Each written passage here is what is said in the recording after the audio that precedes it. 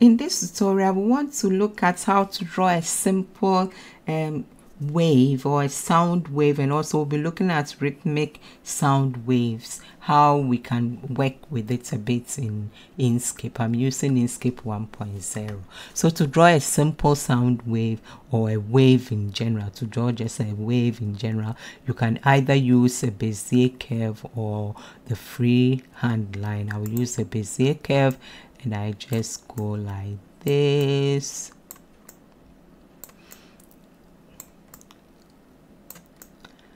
I think I have sufficient. Double click to leave it. The problem I have is that I have the fill. So if you don't know and you are new, just go to Object, Fill and Stroke, and this dialog box will open for you. And then I want to remove the fill so that we have just this one here. Now we go for your Edit Paths by Nodes tool, and then I would just select the top one here, and then we want go to Objects, Align and Distribute, because we want to align them on this. Go to here, align selected nodes to common horizontal line, so it looks a bit nice, and then this as well, I'll do that, and then maybe I'll make everything go here and make selected nodes smooth, so that it looks a bit like this here. I have a node here I did not want really. I can either delete it if it's in the way. Where is it? Delete it, so that I have something like this. You can always use this to adjust things a bit. If you can come here and adjust things, if in case you want it to look very exact, you can also use this a bit or move this around here and there for you to get. Now I think I'm good with this. You can adjust this a bit. Now let's see here what we want to do now is I am going to just, for you to just see, let's go to Fill and Stroke again, and then I would go to the stroke style, and then I will increase it a bit just for visibility for you to see. Okay, so this is what I just wanted to show.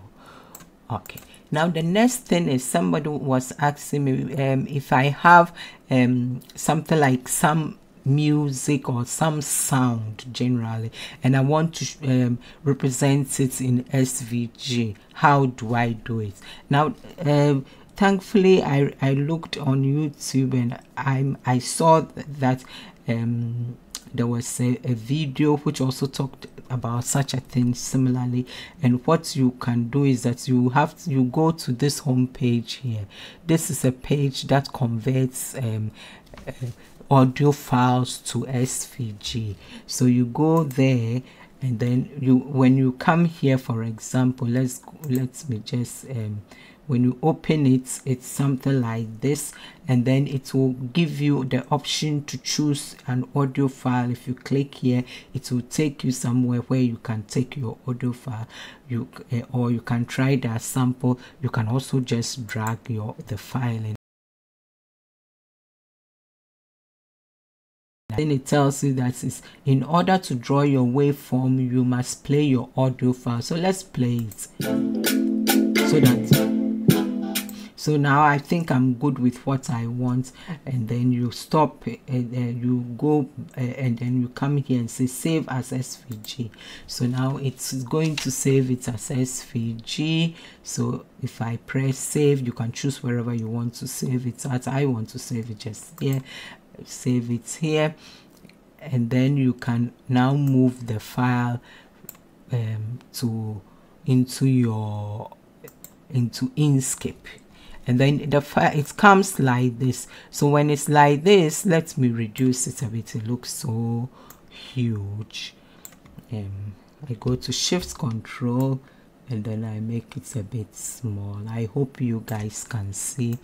Okay, now it tells you that when you look down here, it said a group of 2 objects. So to get maybe the this thing here, the sound wave here, to detach it from the background, in case you don't need a background, or you need a background but you want to give it any color and do design on your sound wave. You can just come here and then you go to objects and then you say on group. Oops, I don't know whether okay, I did not. Object on group, yes, okay, now it's on grouped. You have two things here. I click out there, give this a color that we can see, so that to make things easier for you guys.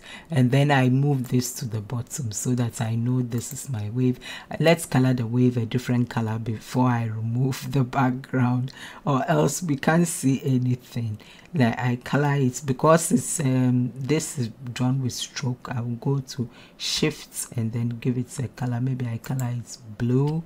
Okay, now if I remove the background, I can see, because it was white, and then other than that I couldn't see.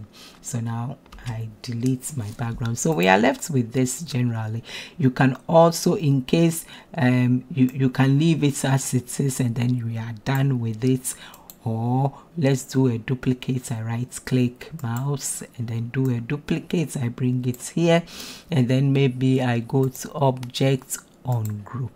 Now you see this, the whole thing is on group, so I can pick different parts in case I just want to pick different parts and give them different colors. So I've picked this part, and maybe I pick this part and then maybe give it a different color. I'm always going to shift, okay, shift, and then this. Oh, the yellow is not looking it's not really visible, is it? Or can you, I don't know whether you guys can see. What can I do? I just select it again. Let's give it a different color that I know you guys can see. Something like this is okay. And then this, I select also this maybe, and then give it another color. What color should I give it? I give it maybe this color that might be visible to you guys. Yes, so you can do something like that. You can also do some design, in case you can also draw something like a circle in around it, and then you can give it some gradients or so, just to make it pop a bit. Let's give it a mesh gradient. I'm going to choose this, and then when I click here, I would move this down. So let's go to the selection, and then I lower this down, maybe something like this, just to give some design. I don't know whether it helps it to pop a bit. Let's see here. Maybe I remove the background, the stroke. I go to the stroke and remove it. Maybe it makes it better. Actually, I'm beginning to think, because this is orange, maybe we should change this color, you know. I would go back here, and the fill, I will bring it back. Let's give it a different color first. I don't know which color to give. Maybe this, and then we give it the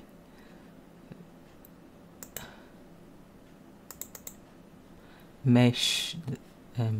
We'll see how it looks, whether you like it. I think it's not looking bad. Yeah, so this is how you can get a rhythmic sound wave. You can also draw these ones by just using a rectangle tool and then drawing some and using interpolation to get some of it. What do I mean by that? In case somebody says, but please do it for me to see, then I do it quickly.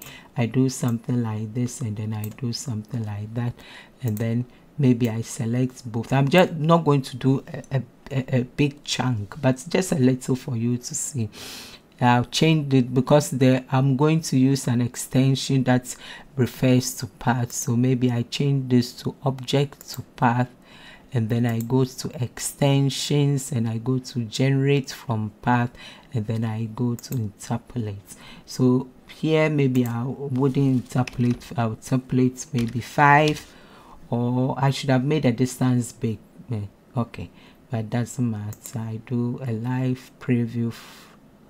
You see it interpolates it, and then you do apply. So you can use this technique to do different parts of your thing. If I shift control, let me extend it a bit for you to see what it was. I mean, the distance I did was very little, but I guess you get the concept how you can do it. You can increase the distance between the two when I placed it, and then you can interpolate it nicely, and then do pieces of it if you don't have any sound, but you are just doing it for your own fun. Thank you for watching. If this helped you in any way, please help me as well by subscribing to my channel, or please give the video a like. Thank you. Bye.